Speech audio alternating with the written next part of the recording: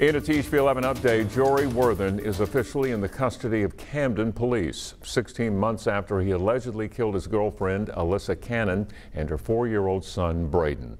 Worthen has been on the run since their deaths and was captured last week in California, where he'd been staying in hotels under fake names.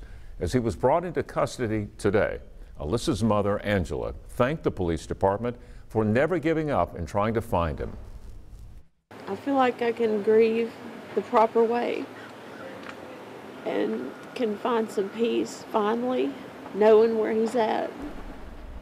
Jory Worthen faces 2 counts of capital murder. He's expected to face a judge tomorrow afternoon in Ouachita County.